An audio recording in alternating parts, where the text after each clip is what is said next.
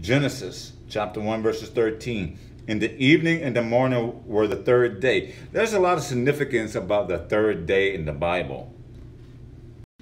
Genesis chapter 31 verses 22. And Laban was told the third day that Jacob had fled. On the third day Jacob arose and he got out of there.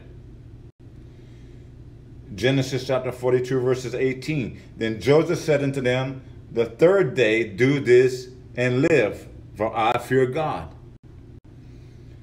Hosea 6 and 2. After 2 days he will receive us, and on the third day he will rise up again, that we may live in his sight. On the third day Jesus resurrected, that we may have resurrected with him, that we may live in his sight. In the sight of God we live, because of the resurrection of Jesus Christ.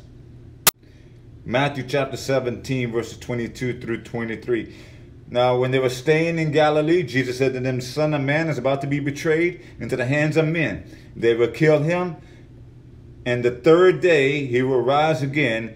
And they were exceedingly sorrowful. They were sorrowful, but it was our resurrection. The third day he rose again for us, so we can also have the Holy Ghost.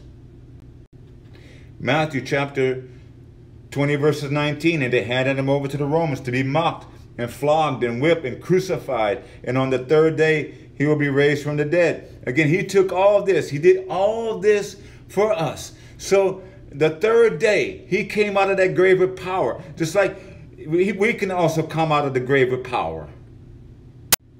1 Corinthians chapter 15 verses 4. And he was buried, and he arose again the third day according to the scriptures.